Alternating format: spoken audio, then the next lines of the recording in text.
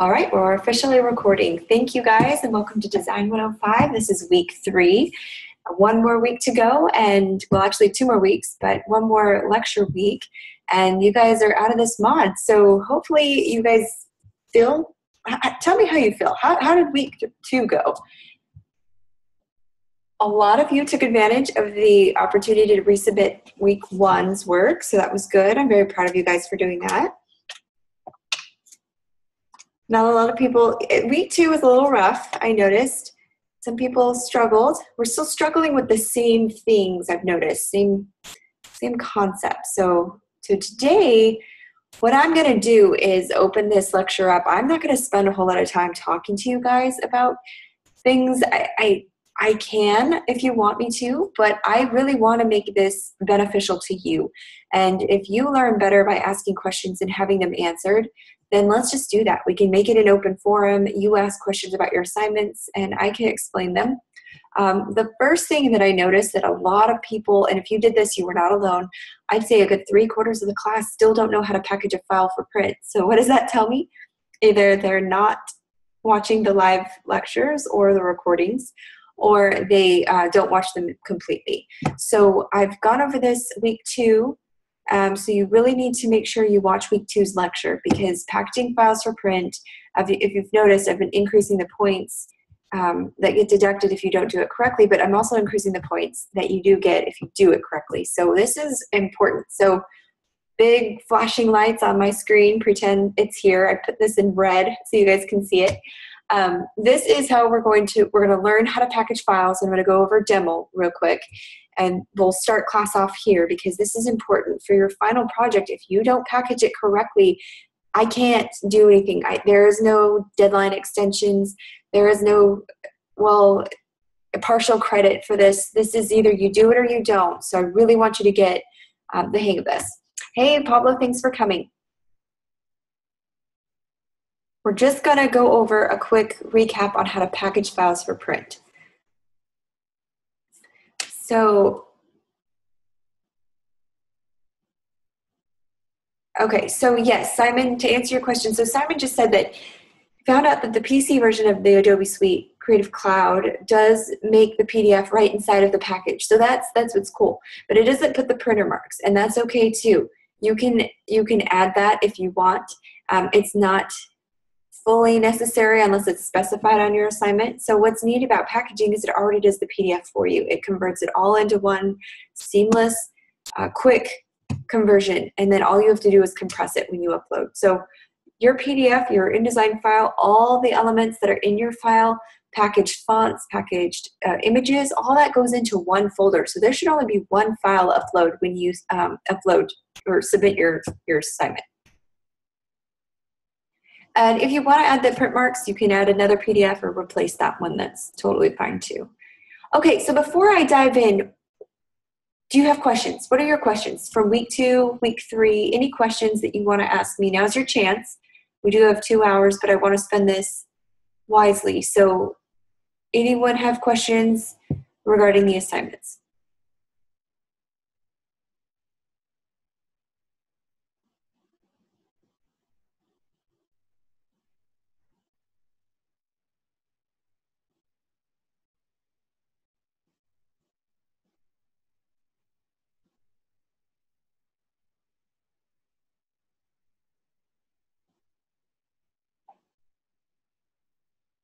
Okay, so I don't see a whole lot of people writing anything down.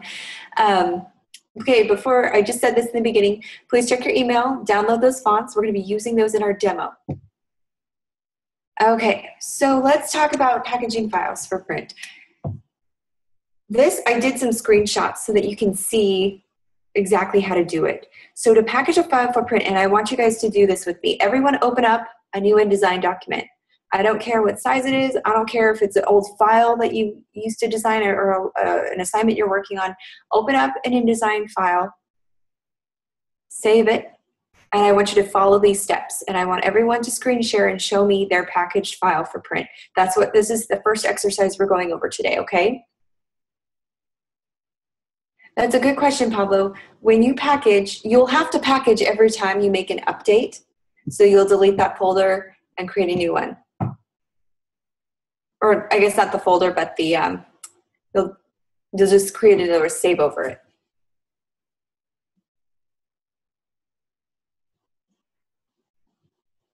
Yeah, I don't recommend deleting the folder because your InDesign file is in that folder, so you don't want to delete the file itself.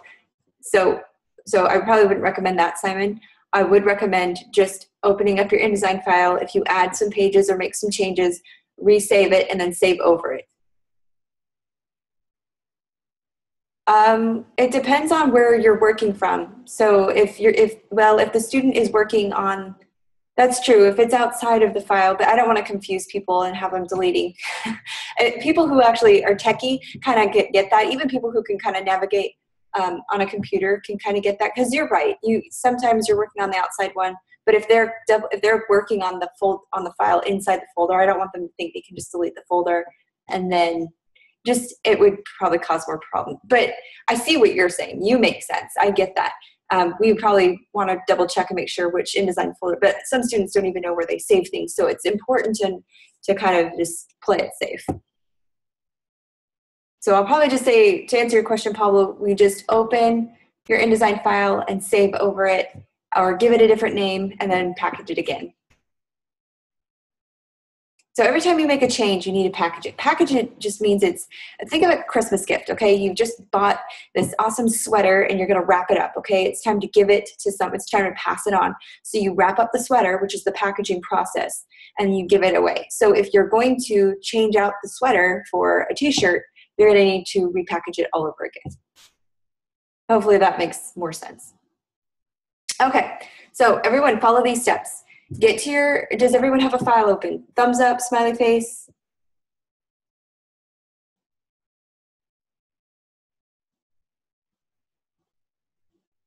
Cool. Okay, Kat asked, well, what if we're doing it right? Kat, you and I will go over how to do that. There's a few steps, so we're gonna practice this, okay? So I want you to get a file open. Do you have a file open? It can be an old assignment, it can be a new work. It doesn't even have to have anything on it. Okay, cool. All right, so everyone's ready to go. So follow these directions. To get started, go to File at the top of your drop-down menu. So I've just done a screenshot here. File, drop-down menu, click Package. Okay? Or I put the keyboard shortcut. If you love the keyboard shortcuts, it's just Alt, Shift, plus Control, plus F. But it's easier to just go to File, Package. What this does is it brings up a dialog box. So if everyone, yes, Kat.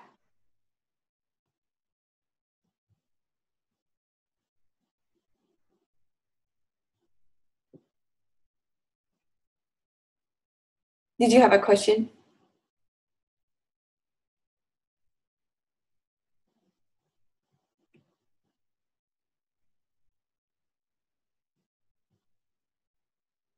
It's okay if they're linked. What do you mean? What do you mean linked?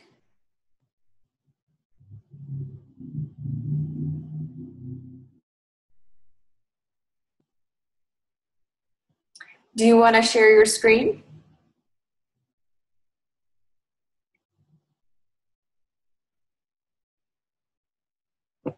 I'll stop share. We can see what you're seeing. Okay. In the meantime, everyone, you can stop there, or if you know how to package, go ahead and complete it. Whoops. You're the one that needs to share screen. There you go. Okay. Go to your InDesign file, Kat.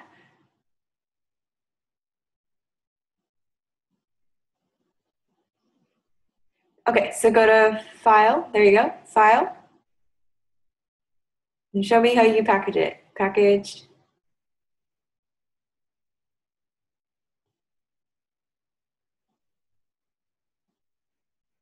Okay, you hit continue.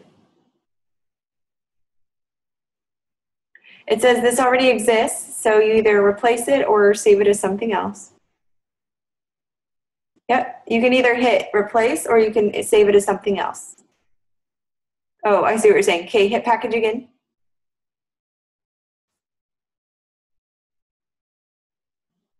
Okay, this is saying that you've already packaged this or have a file with the same name, so you have to give it a different name. So give it a different name, hit OK, give it a different name. Or add something. Could be assessment_2. Something you'll remember it by. Do test. This is a test. Because if you put, yeah, test. There you go. That way you know that you can get rid of this one. Okay, hit package. Was that the, yep, you hit OK. Okay, so what this says, if you get this, this is actually good to know. If you see this message, this document contains links to files that are missing or modified. Wait.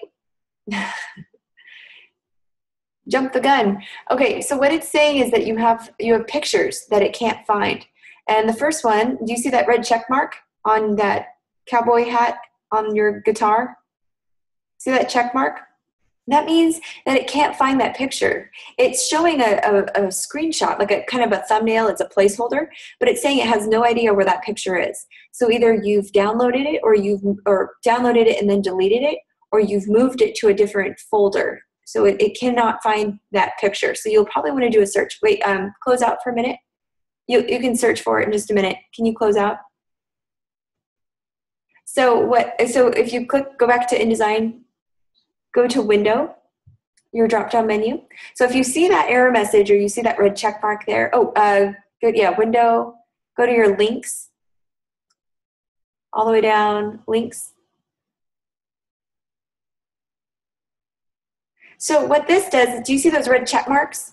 So if you click on your links tab, you'll see all the pictures. It takes inventory. InDesign takes inventory of every image, every object that's placed inside. If you've done a place, if you've placed anything inside InDesign, it takes inventory of it. So if you see a red check mark, that means it can't find it. It doesn't know where it's pulling from. You've placed it, but it's either non-existent where it's found. So if you downloaded it and pulled it from your download folder, and then later you deleted it, or maybe you moved it to your InDesign folder or your class folder, then if you've relocated it or deleted it, it will show a red check mark, meaning it doesn't exist wherever you pulled it from. So you need to double click on it. So double click on one of the red check marks. Okay, and hover over it for a moment. It will tell you where it was pulled from. So it's saying it's pulling it from your downloads folder. And so you might want to double click it.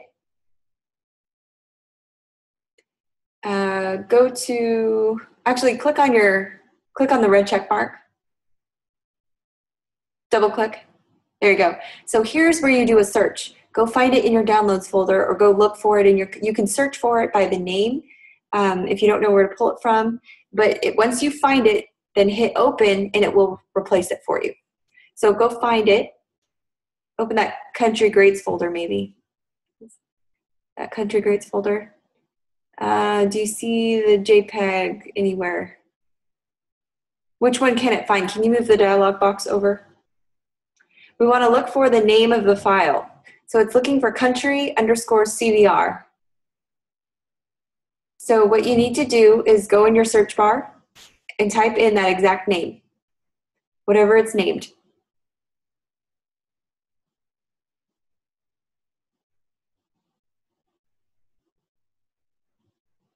There it is. So double click on it. You see it down there? Double click on it or hit open. There you go. And it automatically will relink it. And if it finds other objects within that folder, it will relink it as well. So hit OK. So it says you relink to, I don't see any more red check marks, and now you can package your file. If you always want to check your links tab to make sure there's no exclamation marks. Exclamation marks, if you see the yellow exclamation mark, kind of like a road sign, what that means is that you've made changes to the photo since you've placed it. So maybe you've taken it into Photoshop and you've adjusted some settings on it, or I don't know. If you've made any kind of changes to it outside of InDesign, it will have this yellow exclamation mark, okay? If you see the red, if the red question mark is very important because it means it doesn't exist and it can't find it, so it won't put it into your package folder. So you need to pay attention to that as well. So you might hit package and go through all the settings, and if you get that error message saying it can't find your modified or missing links, then, and you go ahead and hit package and hit OK, kind of like what Kat did just a minute ago, then you'll think, oh, I packaged everything, everything's in there, but because it can't find it, none of those pictures will be in that folder, which defeats the purpose. So you'll have an incomplete package folder. Are there questions about that? Does that make sense, Kat, everyone? Okay, cool. All right, go ahead and end the screen share, and we'll go back to the slides. We're going to practice this. So if you just did it, Kat, go ahead and do the steps again, I suppose. And we'll go back here. Okay, so everybody package a file. So go to File, drop-down menu, Package. This brings up a dialog box, and it's going to give you all the information that you need to know, just kind of what we did with Kat's. We just kind of stepped you through it. You can either go through the other sections, and look here. Before you hit OK, you want to make sure that the links and images, if it says 2 links found or 1 modified, or especially the missing, if you see those, you really need to go back to your links tab and make sure there's no yellow warning or red question marks that are showing up on your links tab. And then if everything looks okay, you hit OK. And then once you've reviewed this information, just click Package. This will take you to the printing instructions window that looks like this, like we saw on Kat's window. So after you click Continue, this package publication window is going to pop up. And here's where you can enter information. It's not necessary at this point, but just in case you're wondering what this is, just hit OK. And then give it a name. If you've already done this a million times, saved it or tried to package it, it's obviously going to say, oh, do you want to replace it? Or there's already one that exists in this by this name. So either rename it or save over it. Yes, Kat.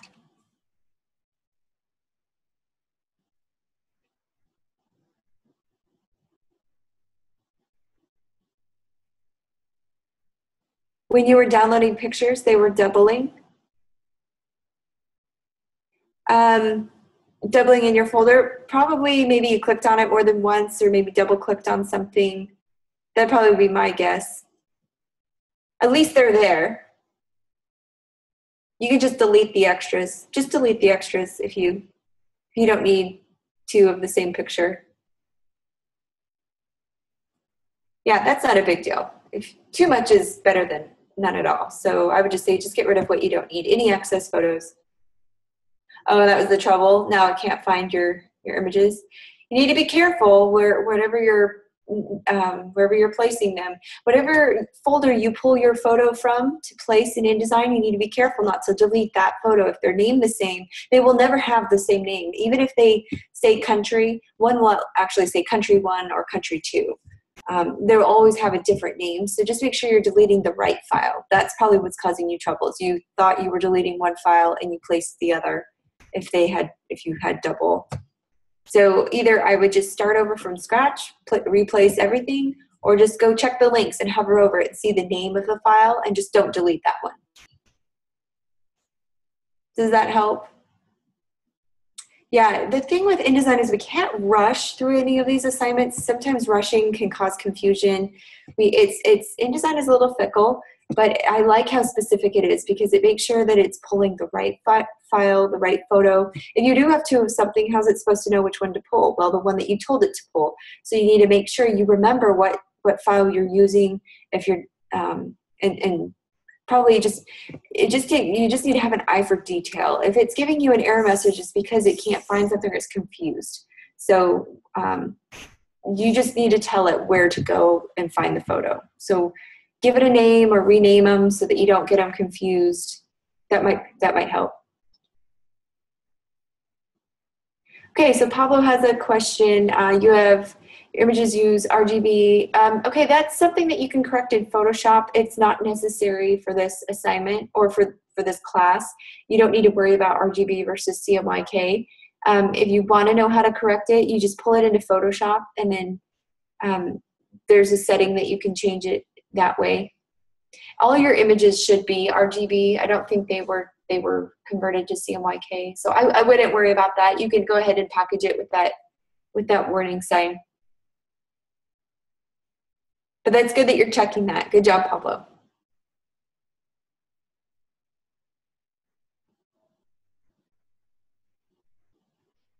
Yeah, if you're sending to the printer, then you would want to know.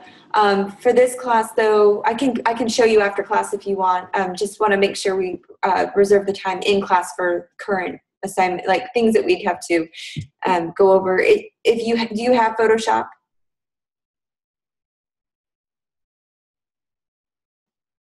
Okay, yeah. Just remind me at the end of class, and I can show you exactly how to do that. For this class, it's not necessary, but yes, you would absolutely. If you were sending to the printer, you would want to print in CMYK, and if your photos are showing RGB, then you'd have to pull them into Photoshop and change the setting. You kind of have to, I guess, reconvert them. But that one, and it's not a lengthy process at all. But yeah, I'd be happy to show you after class for sure. But it's good that you brought that up, because if anyone else is getting that error message, I wouldn't sweat that. That's not important right now. I just want to make sure, I think we just need to take baby steps. I just need to know that you know how to package a file for print right now. If you're getting any warning signs about color libraries, we don't have to worry about that. Oh, going too fast here. Okay, so packaging files for print. So you've saved it, last step. Doesn't get much easier than that. You just find it on your computer. That's the thing, is you have to remember where to find it. And when you open the folder, so this one is called pre-flight sample folder right here on this example. When you open the folder, to know that it worked, you need to click on the fonts folder. You'll see a fonts folder. You'll see a links folder. You'll see your instructions text. That's not important, but it will be there. You will see a PDF. There's not one on this example. And your InDesign file will all be in this one little folder. Then you compress this folder, okay? So that's what you zip.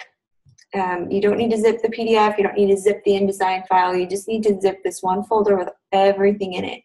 And you want to check the links folder to make sure all of your images made it into that folder. Because like with Kat's example, she had red question marks, so they were missing photos. So even though she might have clicked package and thought that it was packaged properly, if she opened this links folder, she'd find that she was missing half of her images. So it's really important to keep inventory of what you have and make sure it's all there. Are there any questions about how to package a file for print? We've gone over this last week. I'm going over it again this week, so we should all be professional packagers by the time we submit our file on Saturday. No? Okay. Kat, if you still have questions, I promised you we could talk after class, so we can go over things more specifically if you want.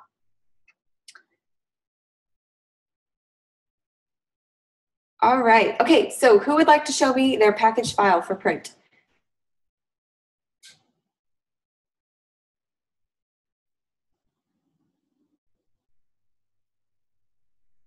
Okay, Pablo, why don't you share your screen and we'll try it again. Pull up a file that you've already packaged,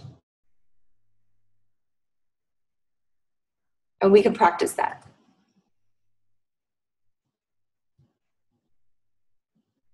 Because that's a good question. So Pablo's concerned with repackaging. So say you're working on an assignment that you've already packaged, and now you've made changes to it. Now it's no longer current. We need to repackage it.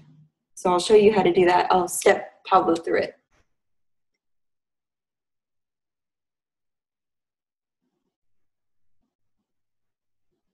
Okay, just let me know when you have a file up. In the meantime, we will move on. Actually, let me show you. Let's go here. Okay, so let's talk about your assignment 3. Has anyone had a chance to look at assignment 3 yet? I had a lot of questions about why do I have to create a 4-page document? Why this makes no sense. It's because assignment 3 was the second half. So assignment 2 was part 1. Assignment 3 is part 2. So this week you'll have those additional 2 pages in your week 2 newsletter. You'll create your final newsletter, so it should have 4 pages total. So week 2, you went over and designed the cover and one of the inside pages with your ads. Now this week you're going to be creating page 3 and 4. All right, so you want to use the images and text that they give you in this file. You want to download these zip folders, okay? And then just follow the submission specifications. Remember, a packaged InDesign file, that is Going to be part of your grade, okay? And let's see. So what this does is you're going to be practicing paragraph styles. You're going to be required to use master pages. You're going to be able to use a baseline grid functionally. And you're going to be graded on how closely your final product looks like the newsletter example. That's the key. And I was really impressed. I thought you guys did a very good job on the newsletter project. I thought that one was a lot smoother than the CD one for some reason. But so good job. Good job on that. Are there any questions about assignment 3? What is going to be required of you?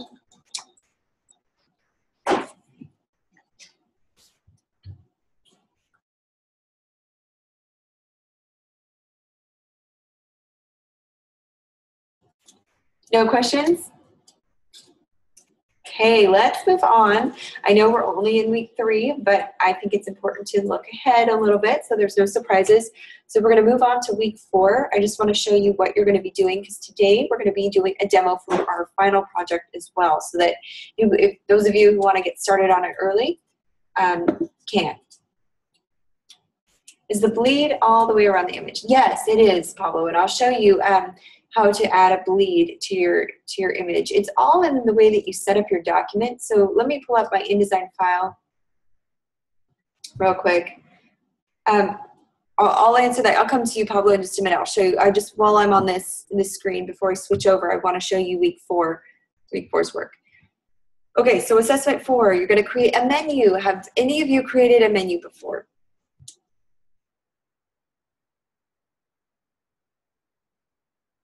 Or anything close to it. Okay. So this is going to be a bit detailed. You're going to need to reserve a lot of time to do this. Why? Because they are not providing an example to copy. In fact, you are required to design a menu all by yourself. You're going to be graded on the visual look and feel of your cover design, and as well as the interior pages. You're also be graded on creativity and whether or not you had a concept and carried it throughout the document. So I really want you to visit the Student Success Center.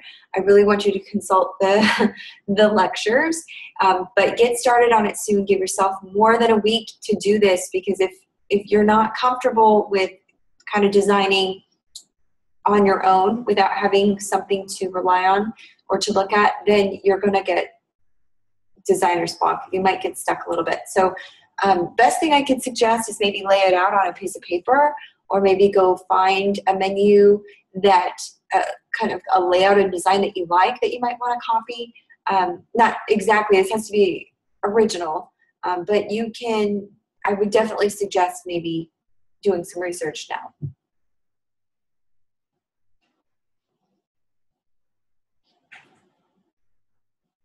So Simon's got some experience with making menus. Okay, so Pablo, good question. So Pablo's asking, okay, what about photos? What about drawings? Yes, nothing is provided to you. Well, there's design assets. So I guess you have a zip folder you can work from. You are given a logo that you need to use for the menu. And that logo is right, it's in this file. So I think it's in the zip file. Let me pull this up. Let's do desktop. It's right here. Okay, so it looks like you're given a menu document. So you've got all the text provided to you, so that's good. You are given pictures that they require you to use. Okay, so you've already been given these photos, and then the logo is right here. Gino's logo. So here's the thing. You can't change the colors of the logo in any way. You need to create a document that works around what they've given you. It's an Illustrator file. There's two. Yeah, you can choose which one you want to go with. It's an Illustrator file, but you should be able to place it in InDesign just fine. So just place it in your InDesign file as you would. Grab a box, go to File, Place, and then find it and place it. Just as you would a picture. Okay? So I wanted you to look at that just so that you were aware. You can start thinking about it now. Okay, so we're back here. Really quick, looks like we've still got some time. So I wanted to go here through, how are the daily checkpoints treating you? Are you guys able to do well? Those of you who come to class do get to see these daily checkpoints. I try to help guide you guys. We doing pretty good on them? So I'm not sure if you've done Mondays yet, but I was going to go through some of these with you guys, and we can all try to answer the questions together. So here's today's. Do any of you know what the answer is? Why am I still considered a dependent student? If I live on my own, I'm considered an independent student. False, is that the answer? I haven't gone through these, so I haven't read it. Let's say false is the right answer. Good job. Okay, let's try the next one. I'm going to kind of breeze through these real fast because I want to spend the rest of the time designing. Let's try this next one here. More reading. What form determines a student's eligibility for a federal aid program? I would think it's FAFSA, but we'll see. Yep, FAFSA. Good job, Sonia. Let's try Wednesdays. So there's a video. Have any of you watched Wednesday's video? Big Spaceship calls their workflow a framework rather than a process. What do we think? True or false? I know we haven't watched it, so. Any guesses? I'll say true. Look at that. True. Okay, good guess, Sonia. Let's try another one.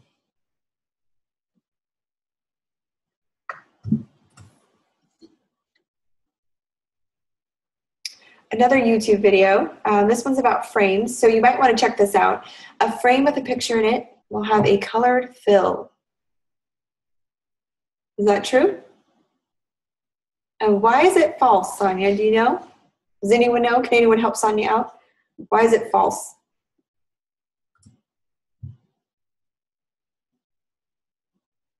It only has a fill unless you tell it to have a fill. It should default to a transparent color. That's right. False. Good job. And which one are we on? Thursday? Okay, let's do one more. We'll do one more. Then you're on your own for Saturday and Sunday. Okay, watching this video, you can change the color of the stroke by making the stroke red, or the color of the background, foreground, or make it appear. So they're talking about the stroke box. Thanks, Kat. We'll see you in a few minutes. So you can change the color of the stroke by doing what? What do you have to do to the stroke box? It's on your toolbar. So does it have to be in the foreground, the background, or do you have to make it appear? We know it's not red. Foreground, that's correct. Good job, Sonia, the brave one, putting it out there. That's right. It has to be on the foreground before you can make sure it's, and I'll show you why. Okay, we're good here with the daily checkpoints. I think that's plenty. Let's move on. Let's go to our InDesign. I'll show you why. So here's your stroke on your toolbar. Does everyone see their toolbar? Move this over. So right here, you'll see these two squares with the red slash through it. The square with the white and the red slash means your fill. So if you hover your mouse over it, it's your fill box. The actual stroke box is behind it. It's kind of defaulted that way. So the stroke is in the background, the fill is in the foreground, but if I want to make changes to my stroke, I need to double click it so that it's now in the foreground. I guess you don't even have to double click it. One click should suffice. So now it's in the foreground. It's overlapping. You can see that. So to make changes, you need to make sure it's on the front. Then you can double click it give it a color and alter it that way. So that's why that is the foreground. Yep, or you can press X. So if you ever hover around a tool, it'll give you the keyboard shortcut in parentheses. So if you're a keyboard shortcut fanatic like I am, I'm always like Command C or Control C or whatever it is to quickly copy something or quickly paste something. Or if you just want to access the tool, you don't have to keep going over to your toolbar.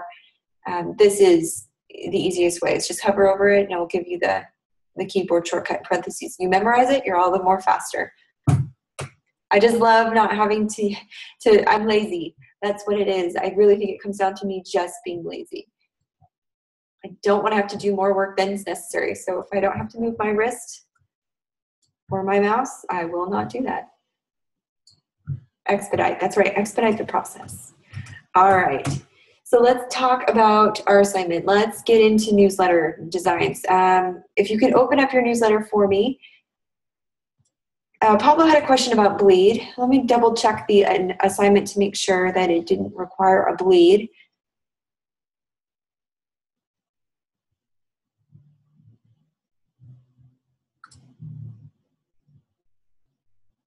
So what it tells us is we need, I don't see it asking us for a bleed. Was that just it does, okay.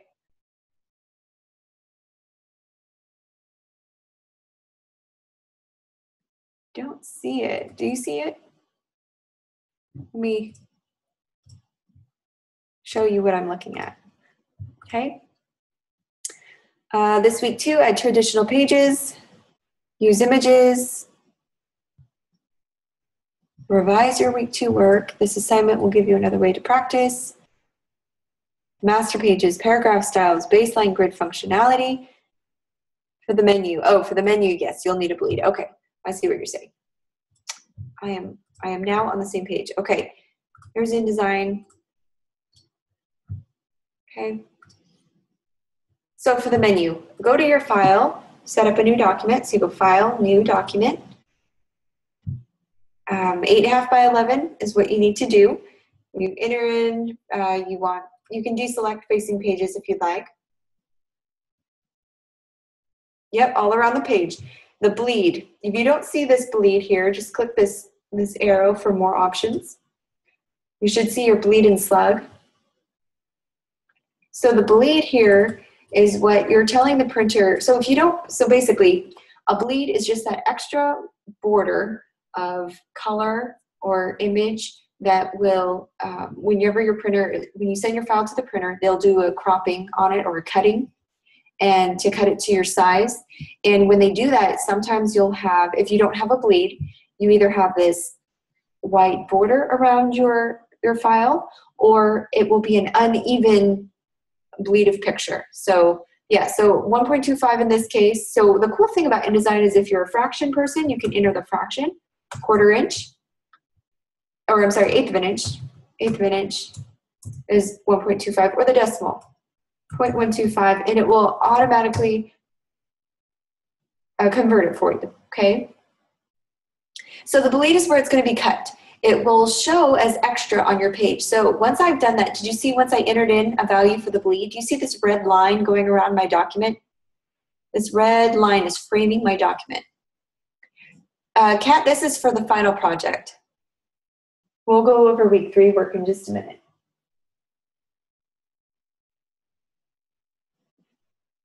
So the bleed is where it's going to be cut.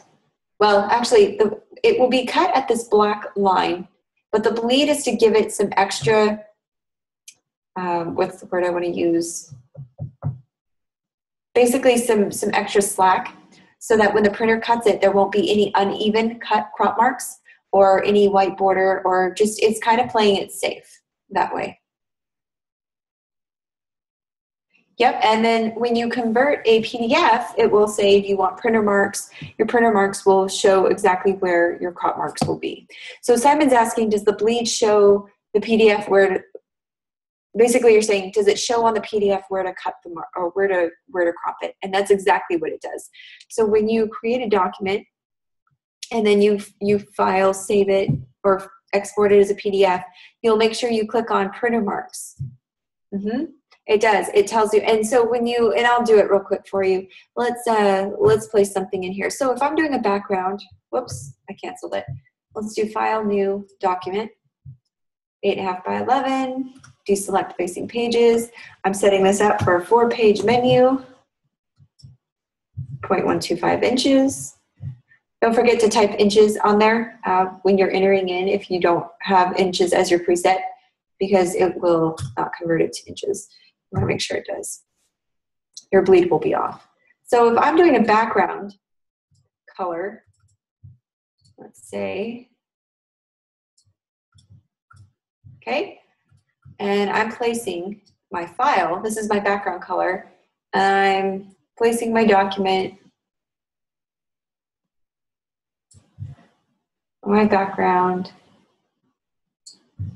Okay, is this an even placement of a background color? The bleed does not enlarge the image, Pablo. What it does is it extends the color. So when you cut yourself, what happens? You bleed over, right?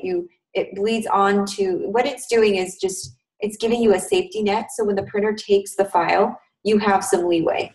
You just have some extra slack, extra background color. So when they crop it, it will crop and have your background color extend all the way to the edge. Otherwise, you get this. You'd see like a little strip of white that would be uneven, or maybe your cropping would look like this. So you're just telling it, I want an even amount of color on all 4 sides. And you do need a bleed line when you're sending to the printer. So then I want to convert my PDF. So here's what I'll do. Go to File, Export. I'll name this Bleed Example. Okay, save. Then when you get to this point, the export PDF, no, Kat, it doesn't. It's just an example. I'm just showing Pablo about the bleed. You should always extend to the bleed line, Sonia. Even if you extended past the bleed line, it wouldn't matter because it will just crop it at the bleed line. So you don't have to be, but you definitely want it to go to the bleed line always. In fact, even when the assignment doesn't require it, I do encourage you to use it.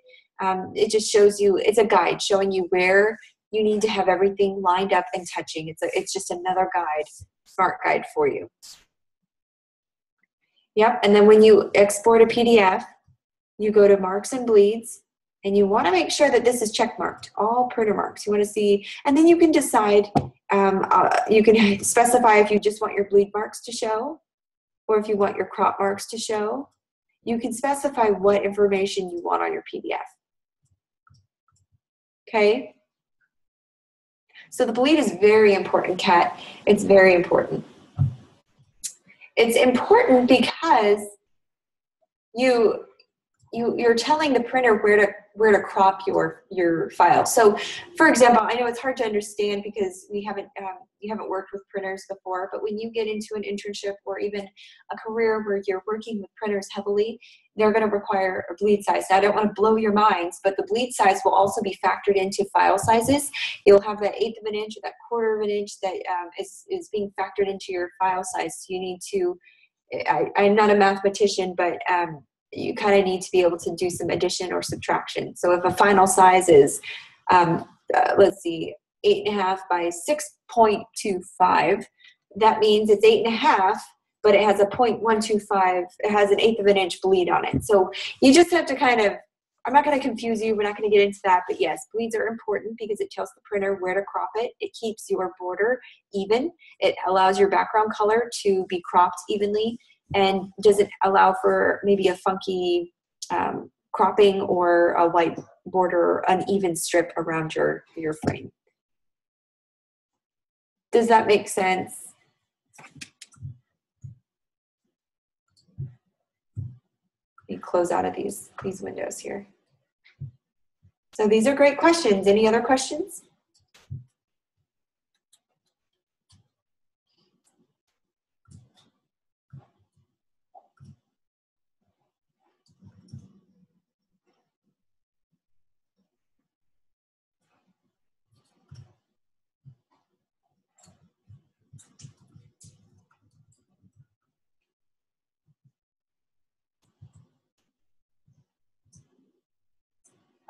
So just to clarify, guys, a bleed is a printing term that's used to describe a document. It has images or elements that touch the edge of the page, like we see here. It's touching the edge of the page that we want it to extend over, okay? We want it to basically extend beyond the trim edge, and we don't want to leave any white margin. When a document has to bleed, it really needs to be printed on a larger sheet of paper and then trimmed down so that there's no white margin, so it doesn't look like this on one side, or maybe an uneven white border like that. So it's a guideline, absolutely, but it's a guideline for you as a designer. It's also a guideline for the printer, most importantly. So it is for safety reasons, absolutely. And you cannot design without one. I don't know of any designer who works with a printer who doesn't use a bleed line. If you don't, you'll have very unhappy clients because your file will not turn out the way you think. Just because you have it lined up here without a bleed line and everything is A-okay on your screen, when you send it to the printer, basically what the printer does is they need to print it bigger than the file size, and then they trim it down to make sure that they get everything in that framework that you've designed, instead of starting at your size. And then you can't start at your size and work up. So what it's doing is it's saying, make this file size just a little bit bigger and then cut it down so that you can make sure that the red bleeds over on all four sides evenly. So yes, it is a safety issue, and you will need to get very familiar with it. All right, so we're going to go ahead and move on due to timing. Does everyone feel comfortable with this? Okay, so would you guys rather go over week 4's, starting week 4's assignment? You want to get a head start on the final, or would you rather see a demo on the week 3? I think we'll have time to do a little bit of both, but I wanted to see what everyone wanted to do today. Okay, we got some votes for week 3. Does anyone want to go over week 3 stuff first, and then if we have time, we'll do week 4?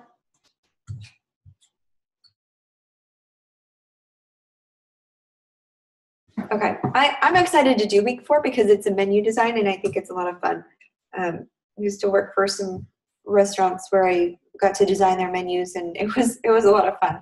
It's a really cool kind of creating the brand of a company, of a restaurant. Okay, so the newsletter design. So you'll need to pull up your original document. In this case, I don't have my original document, but what I will do is do 4 pages, make sure my pages, I'm going to do a desktop share real quick.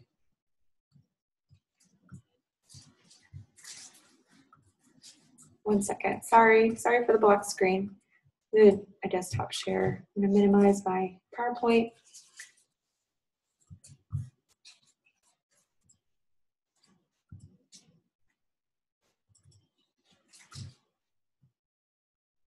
Look at this here. The menu is for week 4. It's your final project. The menu is week 4. I don't want to confuse you. I'm just trying to get you guys to think ahead.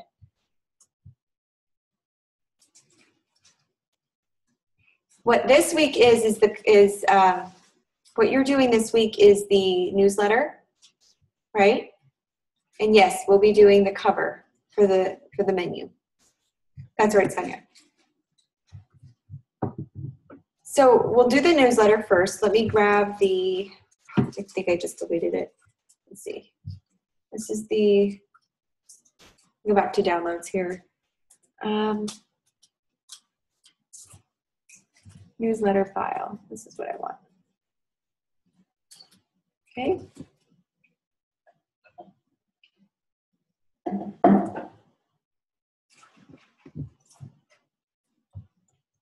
So that's the cover you did. So we need to do this page and this page. So we're gonna move this in. Okay, so let's do this page first. This will be page 3, I think.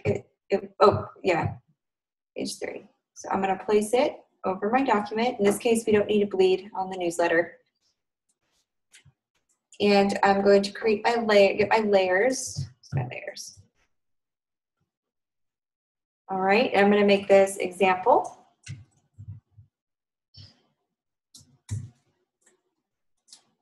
And I'm gonna lock the layer, unlock it, hit okay. I'm going to minimize it so it's faintly there so I can see what else I'm doing. Now I'm gonna lock it. I'm gonna add 2 more layers. Layer 2 will be text. Layer 3 will be images. Okay, so is everyone ready to begin? Should we take our 10-minute break and then come back so you're able to get your files open?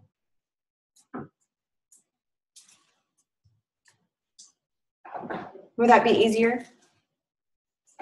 We'll take a vote. Do we want to take our 10-minute break now, or do we want to pull this up, try to get started, and then take it in about 20 minutes?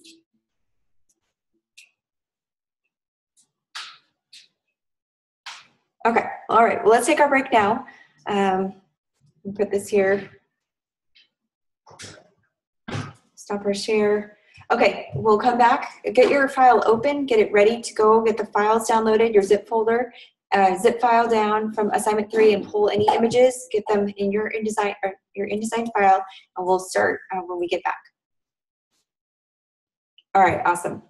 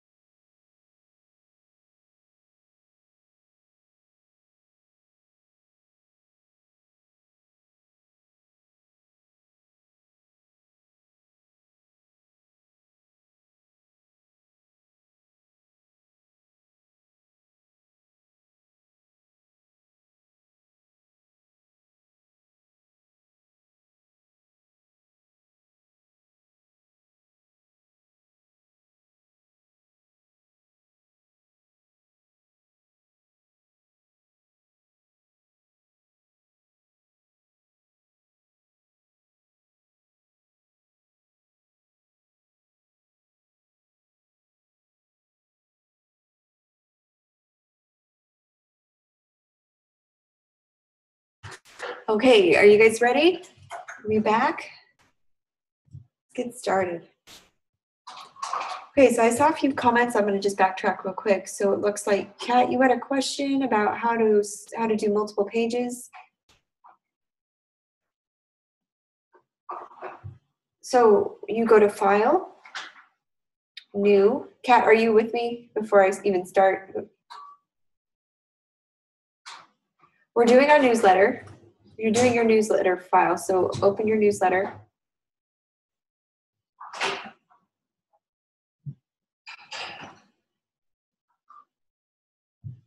And then if you want to add pages to your already existing, pull up your Pages dialog box. Yep, you add to it. Do you have 4 pages already? You were supposed to set up a 4-page document on week 2. So if you didn't, just go to your Pages dialog box. You can find that on your window drop-down menu. Pages, make sure that's checkmarked, and it will pull up this box here. When you see this, if you want to add a page, just go to this doggy-eared page here in the middle, this icon. It's right in the middle of the trash can, or to the left of the trash can. And every time you hit it, it will add a page. Now I have 6 pages. Now I have 7 pages. Now I have 8 pages, okay? If you want me to get rid of a page, just click on a page. You can either drag it into the trash can here. Okay, and I only need 4 pages, so there's 4. Okay, 1, 2, 3, 4. This is the newsletter. We're on the newsletter. That's right. That's what everyone voted for, right? We wanted to go over week 3. This is the newsletter.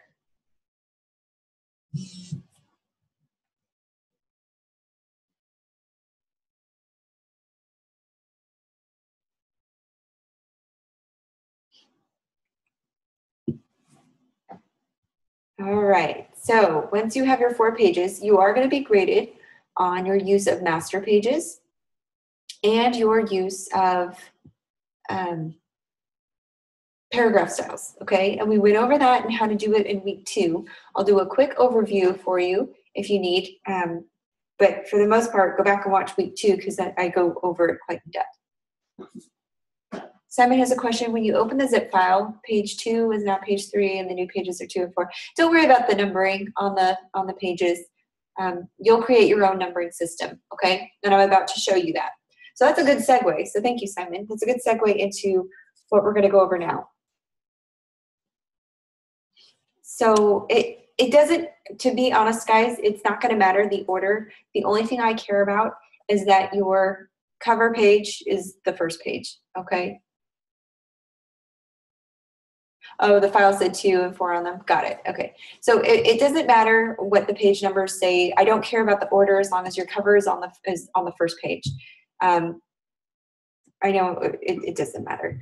What I want to see is your use of master pages. Okay. I'm really looking at, can you, instead of just copying something, can you create a master page with elements on it that are applied to all the other inside pages? Can you create a different paragraph styles and apply it to your document? I saw a lot of people kind of miss that boat. They didn't create paragraph styles and use them. And in a multi-page document, you're going to want to. It's a time saver.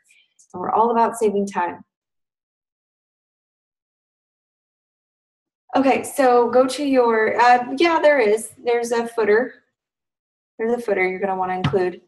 So go to master page, get your text document, and you'll want to draw it out, okay? You will want to place your text document somewhere below this pink margin line. I like kind of centering it so the pink margin line goes across the middle here of your text box. And we're going to create a page number. Does everyone remember how to create a page number or insert a page number on your master page? So remember, we're up here. Don't confuse your master pages with the inside pages, okay? You can even pull this down so you're not even tempted to see it. We make sure it's kind of grayed out, highlighted. This is the A master that we're on. So it looks like, yeah, the master page might be the same. I'll have to open the examples to see if there's anything else that we can include. But yeah, for now, let's just do the footer. So if we double click, make sure we're on the right page, go to type, scroll down to insert special character, markers, current page number. Does everyone see that? Actually, let me do my desktop so you can see. There we go. So so you want to draw a text box like I did.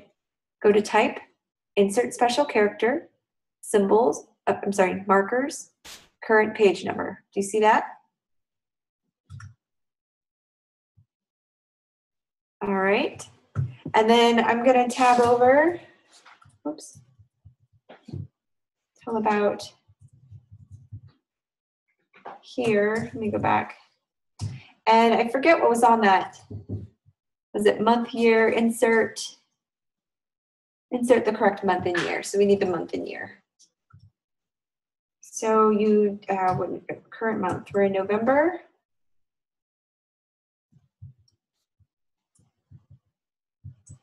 (2015). And then I'm gonna just hit the space bar and move it over so that 2015 lines up perfectly with that purple margin line, okay? Now I'm gonna highlight my font. I'm gonna give it a nice footer size. The footer should not be too big, so I'm gonna give it a size 10. I'm also gonna change the font to Helvetica, or Arial is acceptable. And I want to do regular. And now I'd like to format it. So I think I'm gonna bold the page number so it shows up. And I'm going to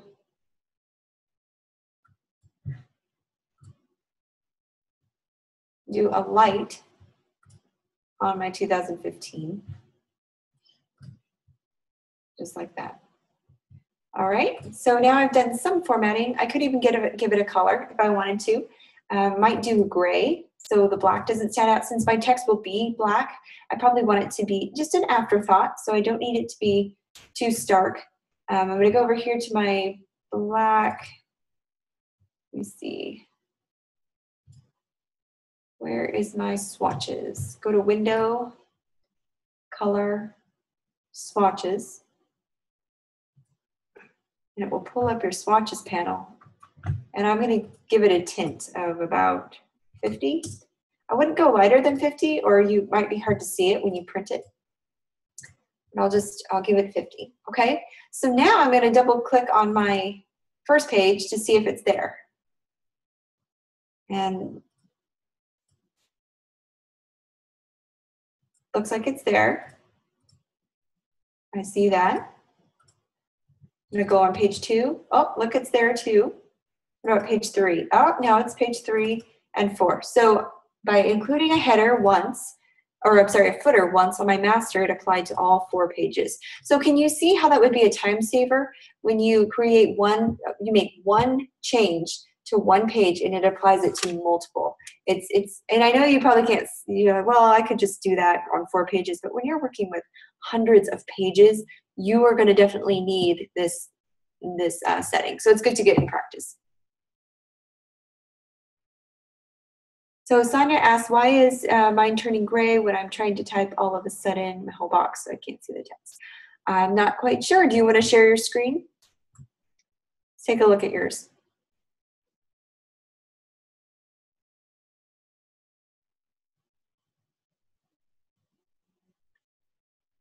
Okay, that looks great. And then what's turning gray?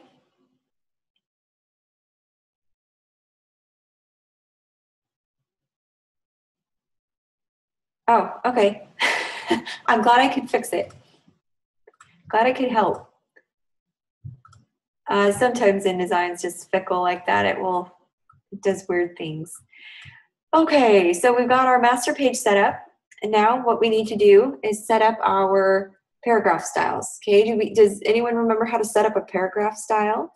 This is going to be part of your grade, so it's important that you listen. Pay attention. Does anyone want to tell me?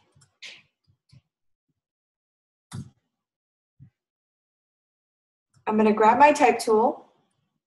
I'm going to draw a box around this first column here. And I'm going to just fill it with some text, but use the text that's provided if any at all. I'm going to format it.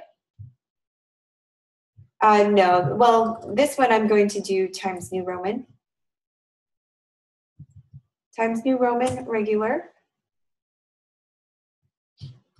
It doesn't matter if it's a good serif font that's legible, that's acceptable. And then a good font size, I don't know, let's see, what size do they have this at? Maybe 10, maybe a little bigger, let's see. 11 is what I think it is. Okay, so that's a good question. It's not going to be the same words because all it is filler text, Kat. So what it's doing is it's taking just random Latin words and it's putting it in. It's just filler text is all it is. It's just placeholder text. It's not real text. So when you place it in, it's going to be at random. Does that make sense? Does that help answer your question? Nope, you don't ever lose points for that. As long as you have text. What you will lose points for is if it's not the right size. So like this, I placed text, and when I adjusted my font size, it's overlapping onto my header, my airport Wi-Fi here at the bottom. So what I'm going to do is just kind of delete this sentence. And now I can start a new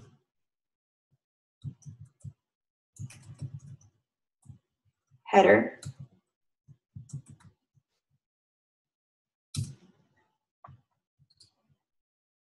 Fill with placeholder text. And what it does is it fills to the size of the box that you have, okay? So now I can format my drop cap. So with this, first things first, I want to make sure that this is regular Times New Roman. I've got it at about 11 point. That should be good. I'm going to highlight this. I'm going to go to my window. And let's see, type in tables, paragraph. Oh, it's already up.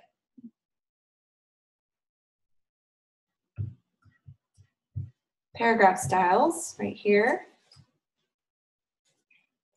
Why Latin instead of English? Well, English would be more specific, right? Who's to say what article would get placed in there? Latin is just placeholder text. You would definitely place English words in your document if it was a real document, but this is just pretend. So it's just for the assignment. So we're not focusing on it's not like an essay where we care about what it's saying. We just need to place the text and learn to format text. Does that help? Okay. Yeah, I wouldn't, I don't know why it's not English, but if it was English, it would actually make sense. And we're not really focusing on the words as much as we are the formatting. So does everyone have their paragraph styles dialog box pulled up? I'm about to create a paragraph style, which is what you're going to be graded on this assignment. So if everyone can pull it up, and I don't mean to rush, I'm just trying to get as much in this session as possible. So once you have your paragraph set up, click New, and I'm going to give it a name. So this is body text. This is for my body text for my paragraphs. All right. And then I'm going to create a new one. This is going to be my drop cap. Hit OK. And for my drop cap, I'm going to go up here. Oops, wrong one. Where'd it go? Where'd it go? On here, paragraph. Here we go.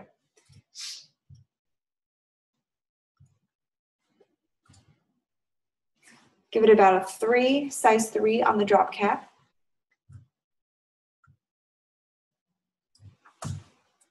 And then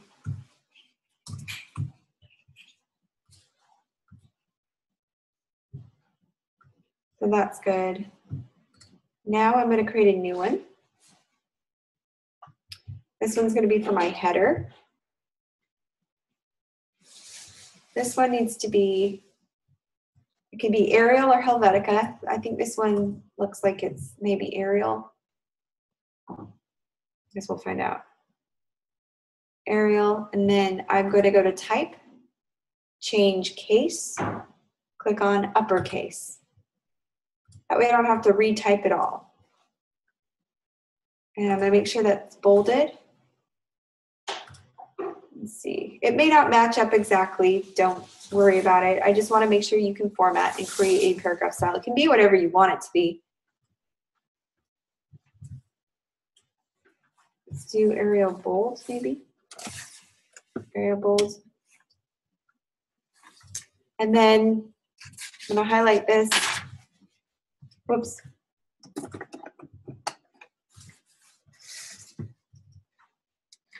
This is my subhead.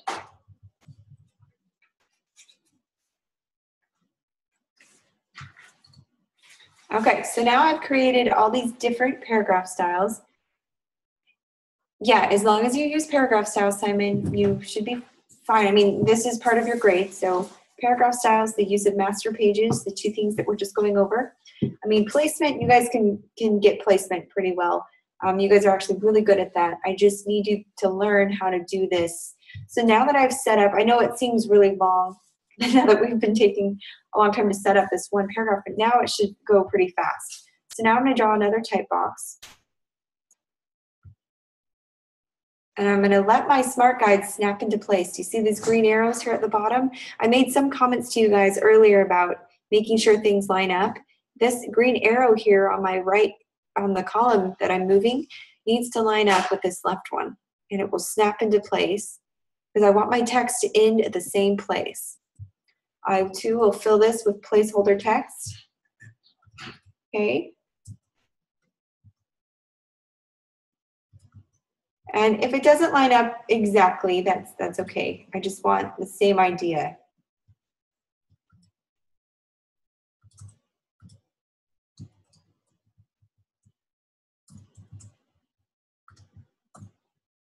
So I'll highlight my header, double click it. All of this, actually, I'm going to highlight everything, click on body text. I'm just going to format it so it all lines up.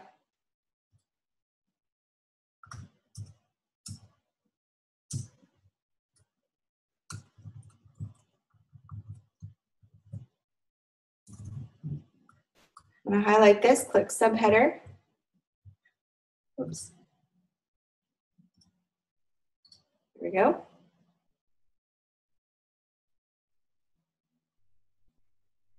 So yes, to answer your question, Simon, paragraph styles are important because I'm looking for uniformity. I noticed in some students that I was grading, the body text would be different sizes. It would be a different font family altogether. Sometimes it would be bold and regular. I mean, it was just kind of all over the map. So I'm looking for consistency. It doesn't have to line up perfectly with the page behind it, but it does need to have the same size headers. Paragraph styles keeps everything consistent.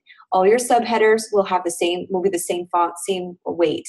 All your body text will be the same font, same weight. So it adds uniformity and really makes it for a very clean, professional looking layout. Your other question, do you have to go back to and do pages 1 and 2, or are you just grading 3 or 4? No, I'm doing the entire document. So what you're gonna do, that's a good question, Simon, is you're going to open your original 1 and 2 page, make sure you add 3 and 4 if you haven't already, and then design that all together. You're going to package the entire thing. There shouldn't be just page 3 and 4. I need to see 1 through 4. Yeah, and if you haven't already included paragraph styles in 1 and 2, I'd go back and do that. Which should be easy because you only create one paragraph style for the body text and just go and click in the text box and include it. Okay, so we kind of, does everyone kind of get the idea here, how to set up a paragraph style? Anybody need me to go over it again? Now's the time.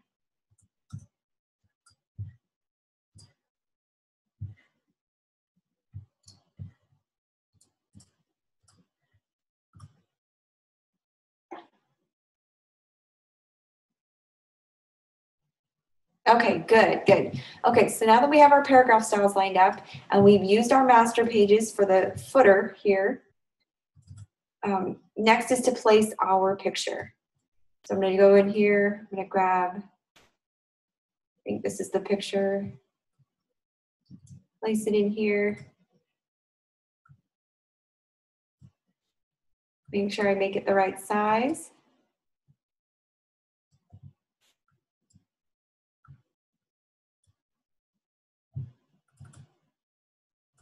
Okay.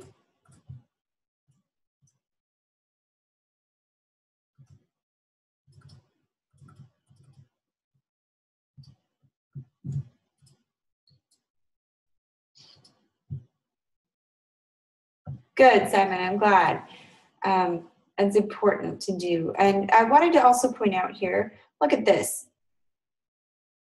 You see where my text box is? It is important to try to get everything to line up. You don't have to necessarily do that, but make sure things line up here at the bottom. See these two text boxes? These need to line up. Everything needs to be flush.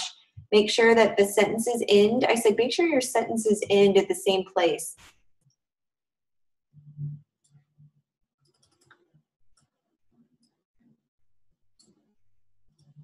Okay, so we want to make sure some of this might be off a little bit, but to ensure that they line up. So the boxes line up, but the font does not. Do you see that? If the font does not line up, maybe you can do some troubleshooting. So for example, you can move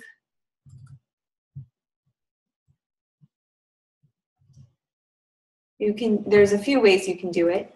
You can either move the text box down a little bit and make sure the words line up.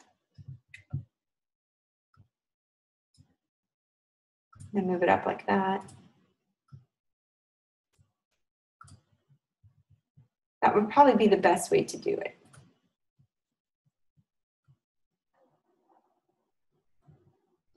Maybe add another sentence there. Okay. So again, it doesn't have to be perfect, but I do want to see that you remain consistent. You used paragraph styles, etc. Are there any questions? What size font am I using? Good question, Pablo. I am using size 11 Times New Roman regular for the body text. So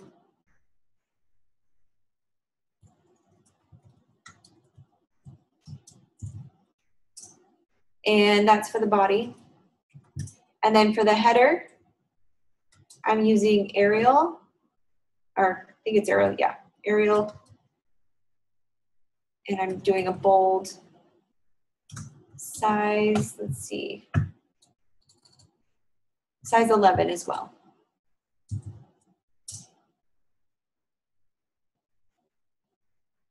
All right. Does anyone have any questions so far? Are we good to go on how to do this? Let's look at the other page real quick.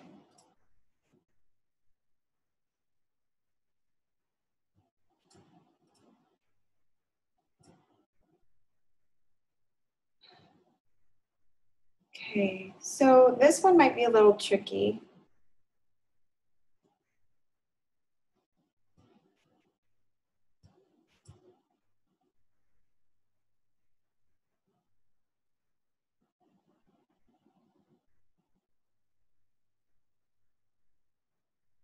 Okay, good question. What if the date and page number is covered? Is it okay to move it down or move columns up? That's a good question. And you might run into that. So for instance, if I'm drawing my yellow box, and because my master automatically places my footer there, and I give my yellow box an actual yellow color, it now covers up my footer. So, and if I don't want that, what I can do is I can change, I can override the master by right-clicking on the page. So on my first page, if I need to override the footer at all, okay, so here's a good rule of thumb. Never change the master footer in this case. If you have something overlapping it, move that up, okay?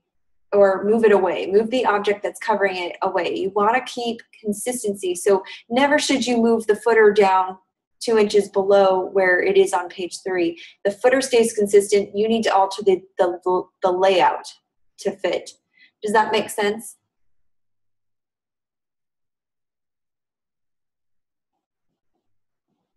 Yeah, and Simon, like Simon says, there's an opportunity to make multiple masters. If you want, you can make a master for just the right pages, a master for just the left pages, depending on how you want to lay things out.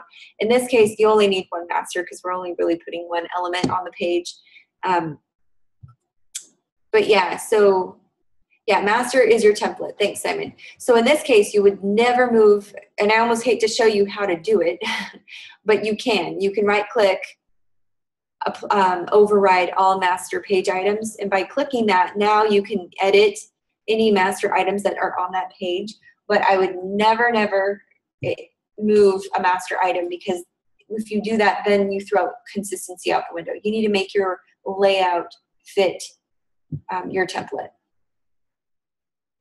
So in this case, if the yellow box was overlapping my footer and I couldn't see it, then you definitely need to alter the object, not the footer, not the master setting.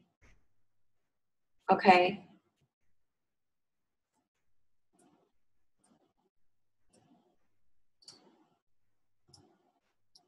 All right.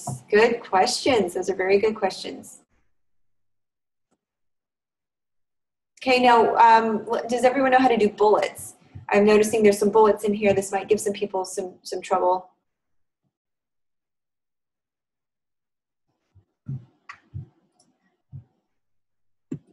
I'm going to throw this text in here, or I'll just fill this with Latin text. Again, fill with placeholder text. Click on my body text since I've already got it set up. I'm going to just give some returns here. Let's practice bullets for just a minute. If you highlight your text and click on this icon, bulleted list, here at the top, does everyone see that? Right here. Any return that you make will create a bulleted list. So I'm going to get rid of these returns because it's giving me an extra bullet. But now I have a bulleted list. Same goes for numbers. On the other page that you'll be required to design, you'll need to have numbers 1, 2, 3, 4. You'll just click on the numbered list below the bulleted list. Click 1, 2, 3, 4, okay? If you need to do anything else to it, you can mess with the settings, like how far do you want the 4 to be indented,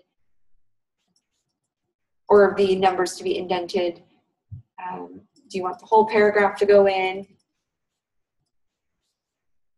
There's a lot of different ways that you can format this. So hopefully this helps. All right. Anything else? Any other questions? I'm going to go ahead and move on to the next assignment so that we can figure out how to lay it out.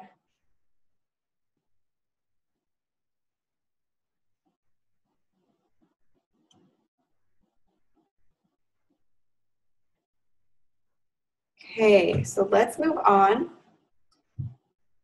Let's go on to assignment 4. Let's look real quick with or not assignment 4, I'm sorry, assignment 3.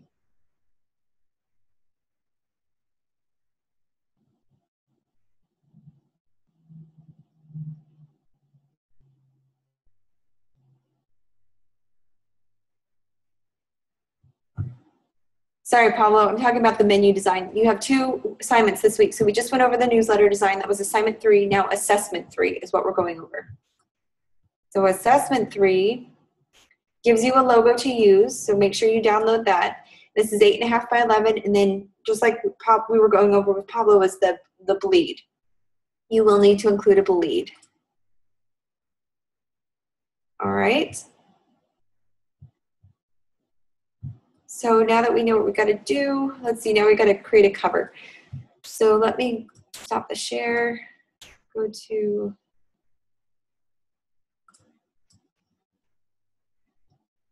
all right, so we're going to shift gears. Is everyone ready to move on to the next assignment? This is where we're going to need to implement those fonts that we downloaded. All right. Hopefully you guys are able to do these last 2 pages pretty simply.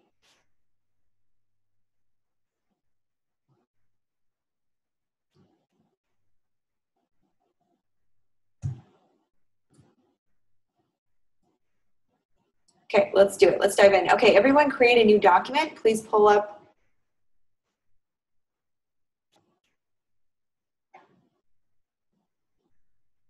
Sure, that's fine, Sonia. That's a good question. It does ask you to create a 4-page menu.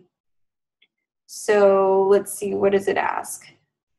Go ahead and create 4 pages, and when you send or package it, it will automatically create a PDF. The other pages will be blank, but the only thing I think you're doing for this is the cover. So you're just doing the cover design. You don't have to do any interior pages.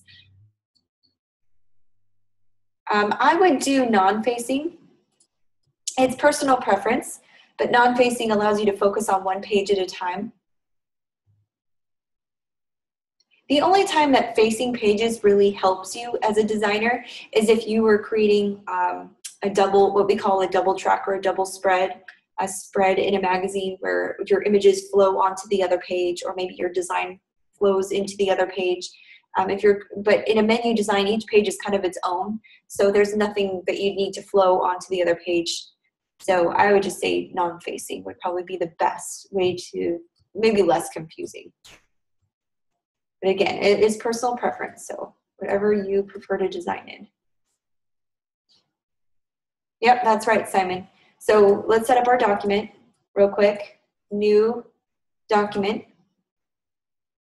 Standard 8.5 by 11, 8.5 inches by 11 inches. Orientation is portrait. And then what we need to do, which is different, is create a bleed. 0.125 inches, that's 1/8 of an inch that you're adding. That's new. And then you want to go to number of pages up here, 4. Deselect facing pages. And you should be all set. Hit OK. All right. I'm going to clean everything up here real quick.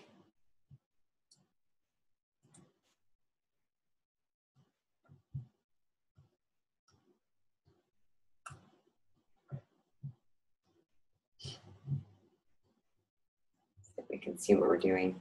I'll leave the pages dialog box open.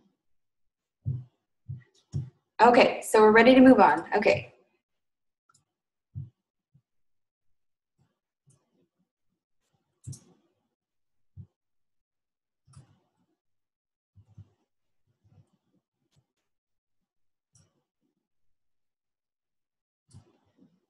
All right, so let's do a cover page. This tutorial is going to kind of carry over into week 4, but first I want to start by talking about menus. They do play a huge part in reshaping a diner's experience, for the better or for worse. If you've ever walked into a restaurant and they just have the most amazing menu, some have pictures, some don't, but when there are pictures, they just look so appetizing. I tend to go buy the items that have pictures. Studies show people will buy items with pictures. But then again, there are restaurants where I've walked into and they've been complete dives and it does not look appetizing. You can tell the menu was not professionally designed.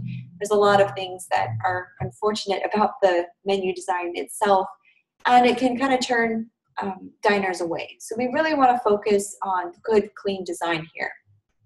Now, whether you're creating a menu for a restaurant, a cafe, or a mom and pop shop, or just maybe looking for a way to wow friends and family with your designs at a dinner party, you can easily liven up the table with some simple to create trendy menu layouts. And now you are supposed to be creating your own creative template instead of using one that's been given to you. But in this case, in this tutorial, I'm going to show you how to lay out a very simple, clean menu. And you can take it and do a spin off of it if you want. So let's get started. So we've already included our menu size here. Now, there's really a lot of cool features that we could do to this, a lot of ways to jazz it up. But first step, after you create your new document, is to keep the number of pages to 4. Make sure you don't include any more. And then we're gonna include the columns. So we're gonna set the number of columns to 4 and reduce our gutter a little bit. Now, the way that you do this is if you go to Menu, your window, and just make sure that you've got your table. I'm sorry, not your table. Let me see.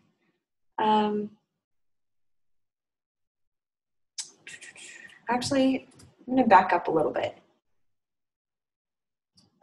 Okay, go to File, New. If you haven't done this already, I'm gonna just kind of back up. This isn't imperative, but it is helpful. If you wanna alter your gutter, it kind of shows you where to lay things out. I think I might skip this though, because it might be a few unnecessary steps.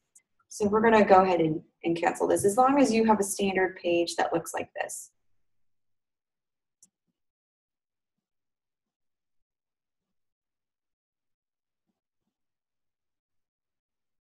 All right, so let's get our layers set up. So first thing, get your layers box.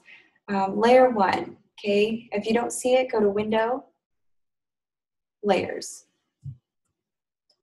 Double click on this default layer 1 to open your layers option. Yeah, I'm gonna scratch the gutter part. I think for now we just need to focus on the basics. So forget I said that. I don't wanna confuse anyone or add unnecessary elements into the equation. So, so let's name this first layer Border. Okay, click OK. Next, we're going to create a new one. Layer 2 is going to be Color. Hit OK. Create a new one. This one is going to be Type or Text.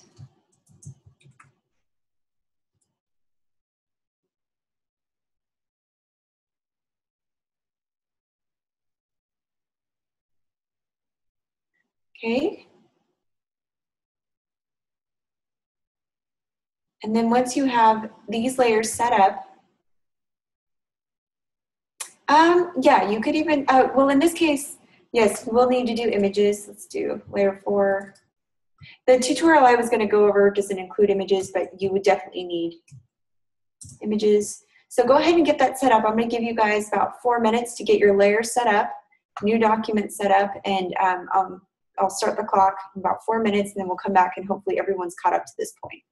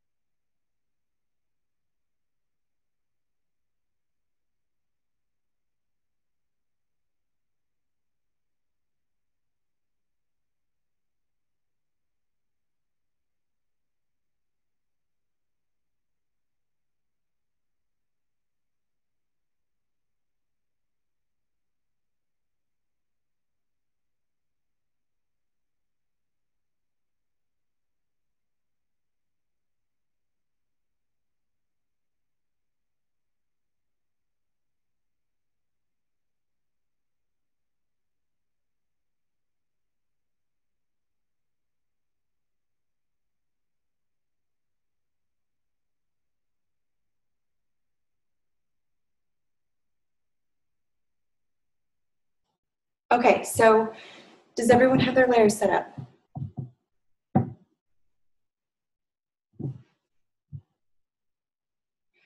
Okay, so for this assignment, you need a 4-page document.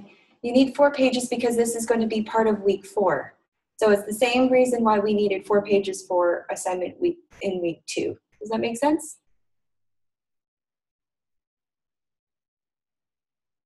We're creating a 4-page menu document, Pablo. So I don't know if you were here at the beginning of class, but we were just going over assignment 4. You're creating a 4-page menu document because in week 4 you're going to design pages 2, 3, and 4. For this week, we're only creating the cover, but we don't want to create 2 separate files. So we're creating 1 file, and then you'll create the cover, and then next week you'll have 2, 3, and 4. Okay? All right, so now we need to build a border on our menu. So we're going to start working on the reverse side of the menu. Now this side with the most text is the side that we're going to want to have a border on. Let me see. Actually, maybe we should start with the cover since that's what we need to do. Let's get our rectangle tool. I'm going to use my bleed as my guideline. I don't want green. I'm actually going to do, you don't want to do a harsh color. You want to do a nice toned down color, probably.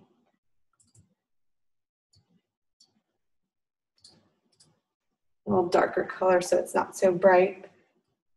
I have a logo I'm working with, so I'll probably grab the red of that one. Let me see. So I'm just using the rectangle tool to create a background. You can either do a white background or you can do a solid color background. Actually, probably first thing I need to do is see if that logo is going to look good. Let me grab this and place it.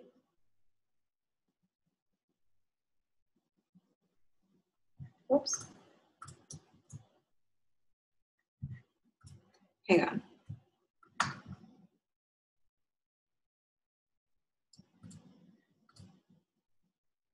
I'm placing that Geno's logo. Here it is. There we go.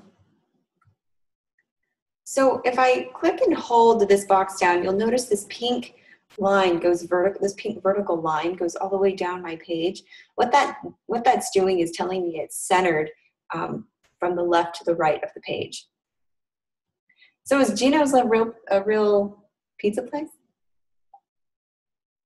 I just dragged it from Illustrator. You can also create a rectangle frame and go to File, Place. You can place the logo, even though it's an Illustrator file, just like you would a picture. It's a good question. You don't need to do anything special for the Illustrator file. You can just place it like you would a picture, or you can drag and drop. It's just easier for me to drag and drop because I don't even know where it's saved yet. So it saves me time. All right. So now I'm going to place my logo. Now remaining on the same page, I'm going to take the rectangle tool again and drag to create a shape. Probably we're about the width of my margin, like this. And I want no fill. So let's see, go to swatches, no fill. But I do want the stroke. So I'm going to bring the stroke into the foreground. I'm going to choose black. And then I'm going to set the stroke weight to 3 up here. You see that? And now that I've set that, I'm going to go to the type.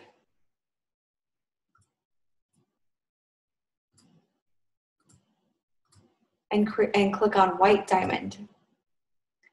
There's a drop down right underneath the stroke weight, and I'm going to click on white diamond.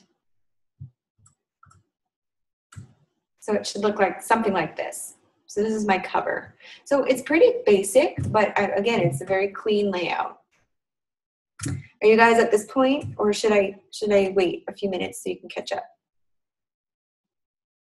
Yes, Simon, that's right. So right now you're creating a 4-page document, but for the assignment for the assessment week for week 3, you only needed to create your cover page. Now next week you're going to design 2, 3, and 4. So the inside pages are going to be a little bit more convoluted, but for now you just need to create the cover.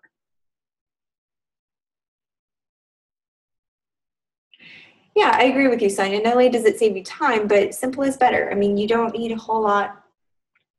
Now, there's a lot of cool things you could do to a menu, and I'll leave that up to you. Let the creative juices flow. But for now, I just want to get the basics in. So, for example, I'm going to probably be placing this rectangle, this white diamond border around my inside pages too. So I'm going to copy it, go to my A master, and paste it. And a cool feature is if you ever cut or copy something, if you right-click, paste in place, it will put it directly on the page as it was found before you cut it or copied it. So it places it evenly. So that's going to be on my master. So now if I click on page 2, it's there. If I click on page 3, it's there. And it's also on page 1.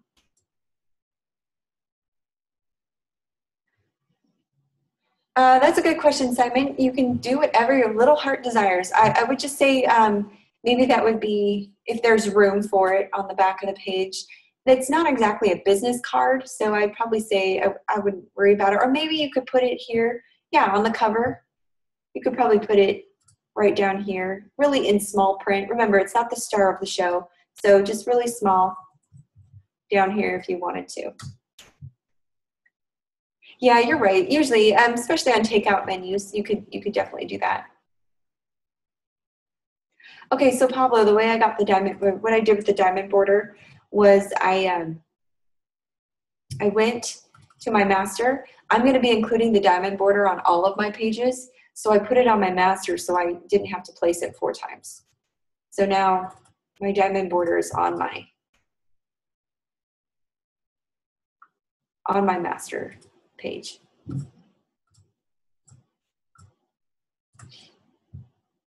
Okay. Does that help, Pablo? So we're only doing page 1 for this assignment, as far as I know. Let me double check. Yeah, I think you're just doing the cover design. Next week is the inside pages. Okay. So now that I have my diamond border, I'm going to return to my layers panel. Where's my layers? Whoops, you know what? I didn't place these properly. So I'm going to go back. Go to my color.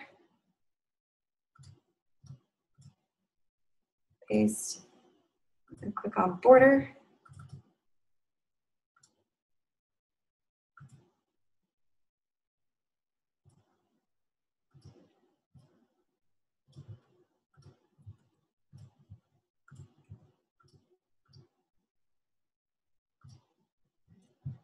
This is going to be my images. Okay, so now everything's put where it should be.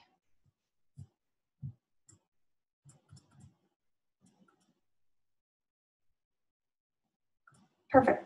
Whoops, this one needs to be on my border. There we go.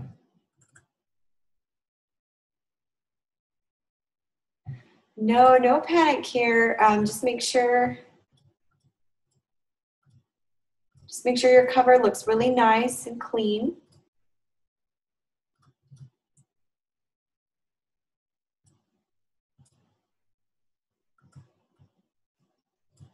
All right, so now here's the fun part. You can choose a fun, legible font for your menu.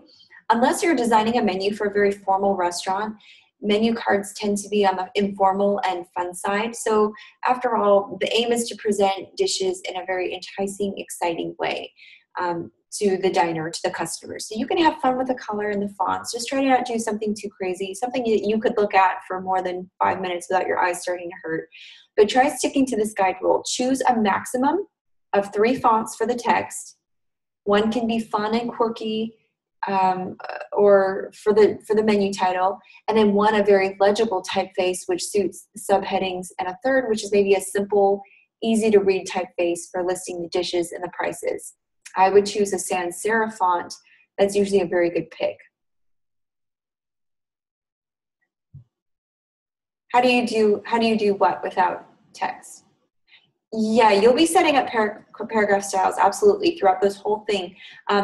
You can even do it with the cover. For this week, sure. I mean, if you're using a font that you're going to be using for your subheads, absolutely. I think it does ask for you to set up paragraph styles. Even if you don't plan on using them, go ahead and get them set up. I mean, using them this week, but go ahead and get them set up. So for this menu design, I had you download those two fonts, right? So back in InDesign, on this page 1 of the document, on typography, or type text here, I want you to grab the type tool. We're going to click and drag to create a text frame in the center of the page. So I've got my logo here. I'm probably going to make my logo a little smaller for now. I might change it. And I'm going to grab my type tool. I'm going to open up my glyphs. My glyphs are already set up here, but to access them, you go to Type, Glyphs, make sure that's check marked. And then for the font, I want to make sure, now set your cursor into the frame like it's blinking here, and set the font to adhesive, the font I just sent you, NR7. And by doing that, it gives me a whole selection of banners to choose from. So pick a banner that would work for you. Let me see, I might need something very simple, this one here. And then I'm going to set the font size to about 350. Let's see, that's pretty big. Maybe not 350, maybe 250. There we go.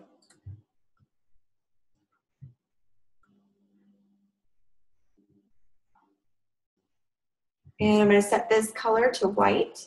Oops. I'm going to treat this just like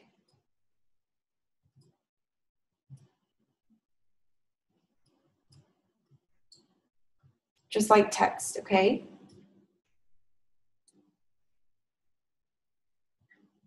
So did everyone see what I did? I double clicked on one of the banner glyphs to get a banner. And I set the font color to paper or to white. And I'm going to move all this down till I reach about the center of the page.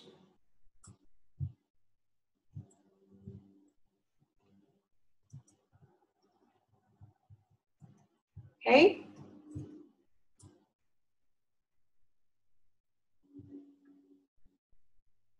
Is everyone with me? All right. I might grab this border. You could choose to make the border white. I don't know if that adds or takes away. Maybe we'll do white so it's not so dark. Okay, so now to create the second text frame, we're going to take the type tool again. All right, and type in, I'm going to click, whoops. What you can do is once you've done your banner, go to Type, Create Outlines, and it now treats it as a vector. It will now treat it as an image. Do you see that? So now I'm going to grab my type tool and type over it.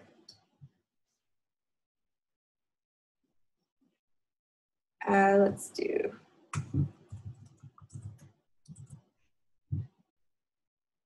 You pick a font that would actually work. Now I'm kind of analyzing the font that's already in this logo. It looks like they have a serif font that looks like Times New Roman. They have, looks like Times New Roman and maybe an Arial font. So, and then this cursive font looks really fun. So I probably want to find something that straddles that line. Let's see. I can find a good font. That would be fun. I know when it comes to menu design, you guys might be tempted to go fancy. Let's not do too fancy because sometimes they're hard to read. And please do not use Monotype Cursiva. Do not use that font. That font is so overly used and it's so outdated. So avoid it like the plague. That's a good question, Pablo. The logo, it doesn't have to. The thing with a menu is it's not like it's an ad. I guess it is in a way, but as long as you have the logo on the front or maybe a small one on the back page, if it's on the front, it's all that matters. The inside pages, you kind of don't want to take up too much space putting the logo 4 times. You probably want, I mean, it wouldn't be bad if it was on there. It's a yes and no question. I would say use your judgment. If you're going to have it big on the front, you probably don't need it on the inside pages. If you are going to put it on the inside pages, make it very tiny for branding purposes. Yeah, so just be very careful with the font that you choose. Let's see here. I'm going to do a fun font. This Bon Appetit one looks kind of fun. That's too fancy. I'm going to do that one. I'm going to go Arial on this one again, I think.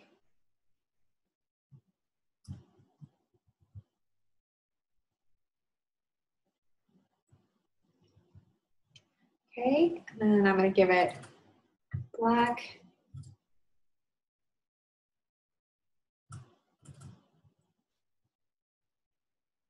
Let's see, why are you not showing up? Oh, I know why. With layers, if you ever can't see a layer that doesn't show up, it's because it's not, you need to move it so it can be seen.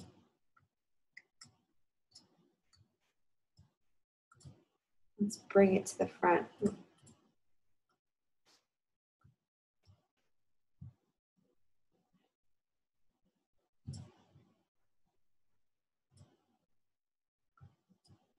Let's see, why is it not working? That's a good question, Pablo. I think paragraph styles is only pertaining to text. So if it's a type, if it's a fancy type, I think you could copy it. If it's not like Wingdings or Dingbats or something like that that has icons, I'm sure you could apply it. Okay, I'm gonna try this again. For some reason, it's giving me trouble.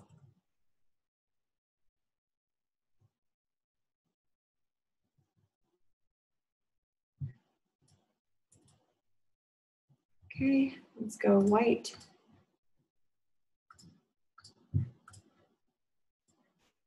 Sorry, for some reason it's, maybe I don't want to copy it or create outlines. Where'd you go? You are.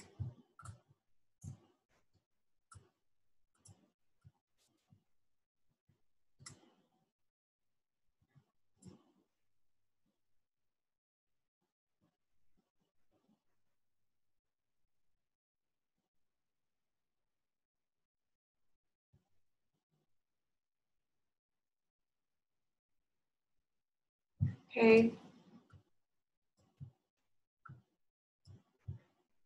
Let's see here. I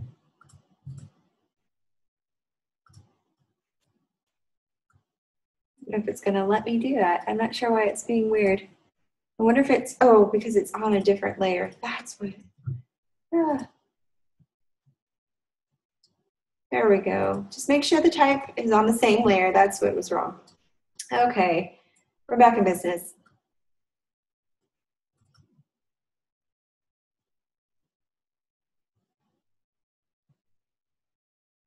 And now I'm going to create this same background color. Now, again, you could just choose the font that would work best for you. I don't know if I'm sold on Arial, but we don't have time to really go through the font family. So just take some time and find what would work for you. But now that I've placed this banner,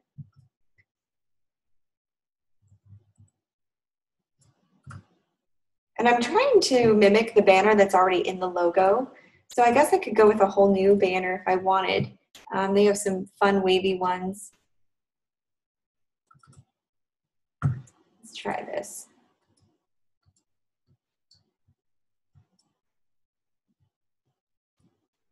I don't know if I like that one.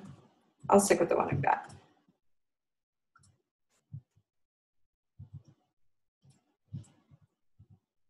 I'm going to kind of position it behind the logo a little bit.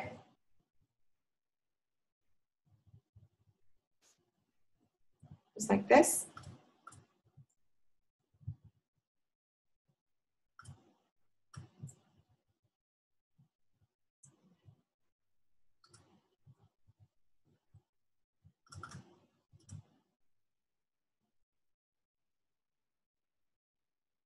So Sonia said, do we need to bring front to front and send the banner to the back? Yes, just enough so that you can, you don't have to send it all the way to the back. You right click to do that, click arrange, and then you either send backward or bring to front. That way you can, that allows you to control the layers. Make sure your text boxes are on the same layer though.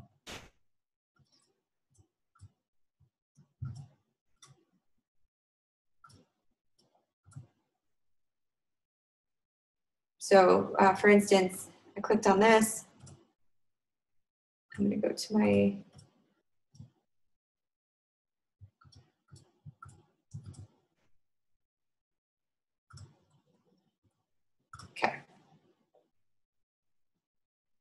Okay, so for the inside, yeah, we're getting there. Sorry, it's just taking me forever. So the next one you're going to want is grab your type tool.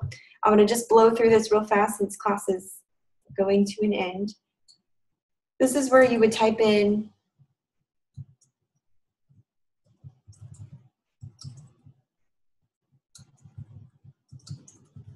your text. And I'm going to make this all uppercase. I'm going to align my text. And I'm going to increase the font size. Not that big for sure. All right, it's probably right about there. I'm going to use, now I want to introduce a small text frame. So this is going to be my small text. I want to probably do around 16 font, maybe a little bigger. So make sure that your font is set to, let's see,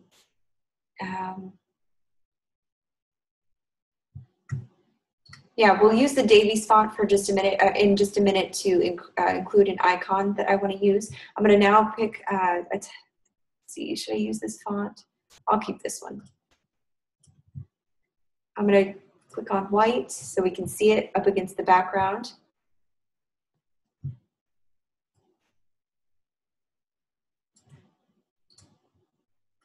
And I'm going to bold some of these words.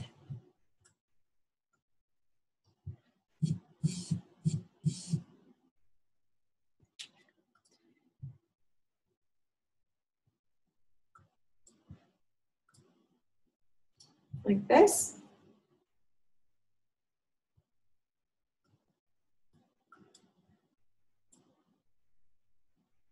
All right.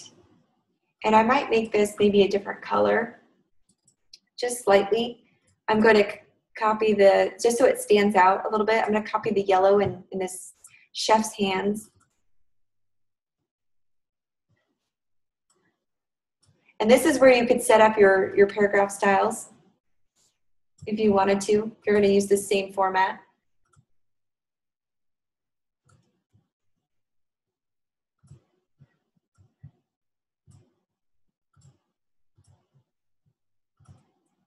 So I'm going to kind of center this a little bit. All right, now here's where you use the other font. You grab your type tool, draw another text box with your cursor blinking, go to your glyphs and type in Davies. And it should have all these really cool figures. I'm looking for the one with the hands. Let's see if I can find it. There we go. This one. So you want to position the text frame to the left on the top of the line, or to the right and then to the left. This is just adding a little image. Oops.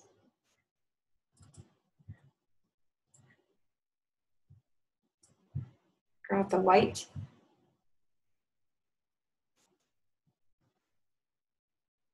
And then you'll do that same thing, grab the other direction.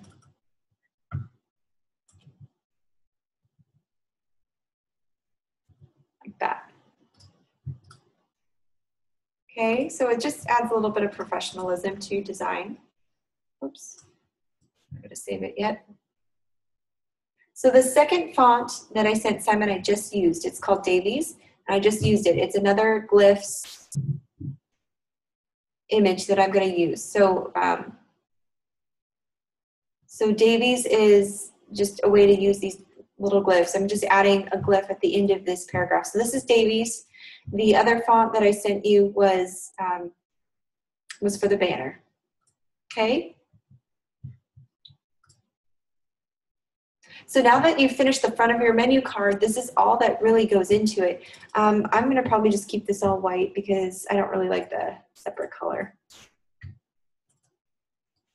I could probably add a little divider.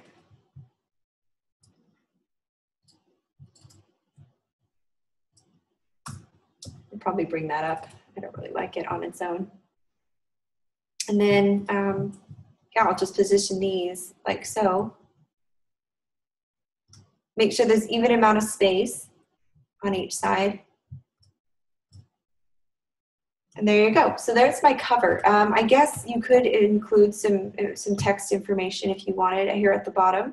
That might be something that you'd put on a master to answer Simon's question. If you wanted your text, your address, this is where you could put it.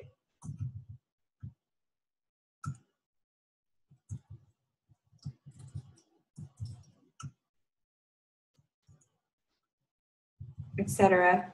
And then here on this side, include your phone number.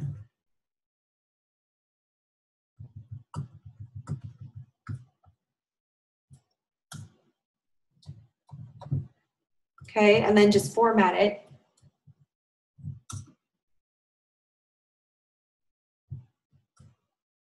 I like to do it super small. Oops.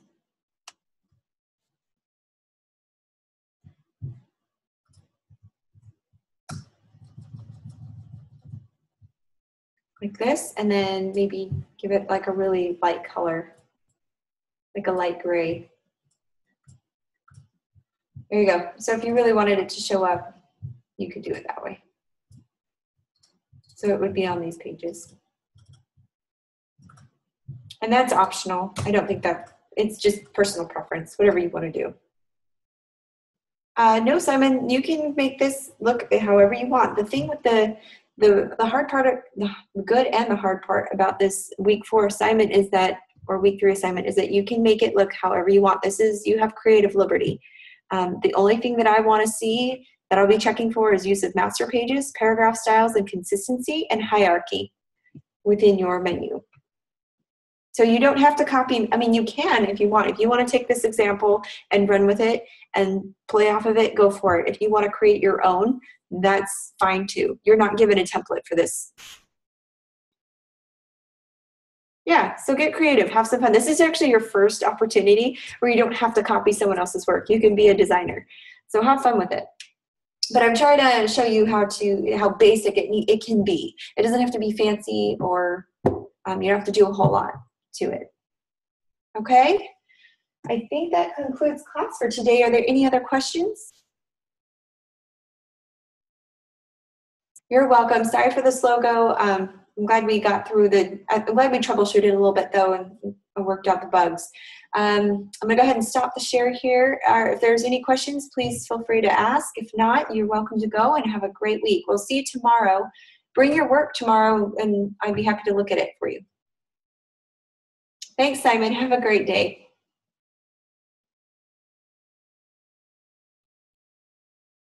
Yeah, Kat, I can go over a few things with you. Probably have about maybe 10 minutes and then you can bring your work tomorrow. We can finish from there. Would that work? Okay, sure. Okay, what were your questions, Kat? Thanks, Anya. Get some rest. Thanks for sticking with us. Okay, so Pablo, you still have difficulty submitting images that have no URL. Is this for the discussion, Pablo?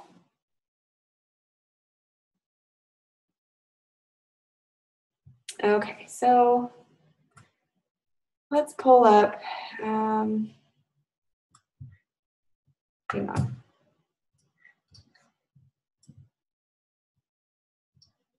Let me pull up the